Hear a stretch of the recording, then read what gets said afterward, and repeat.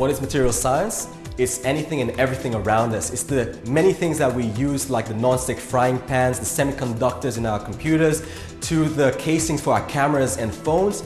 And it's really about what we use and what defines us.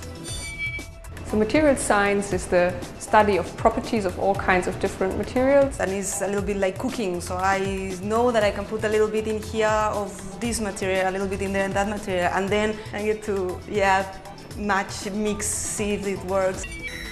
Everything from a cardboard box to a smartphone probably has its foundations in material science research that was performed in university departments and government labs around the world over the past 100 years or more.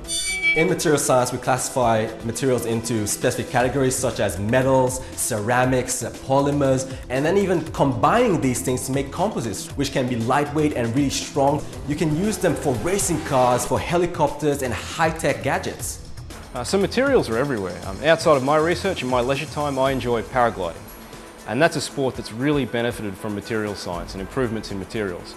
So basically, when I fly out high over the water and I think my life is suspended from these dental floss thin lines, it's just amazing that the whole thing works, and that's a direct result of materials engineering. A lot of people don't understand or don't talk about what material science is, but it's something that's important to everything that we do. It's a foundation of our industry, it's a foundation of our life. It takes fundamental science and turns it into a diverse range of applications which can really impact society and the world. We're looking at recycling end-of-life tires, for example, and using that as a raw material in the process of making steel out of all things. So the impact that material science and engineering can have on materials, on this planet, on the environment, is what makes me so passionate and is the reason why I do material science and engineering.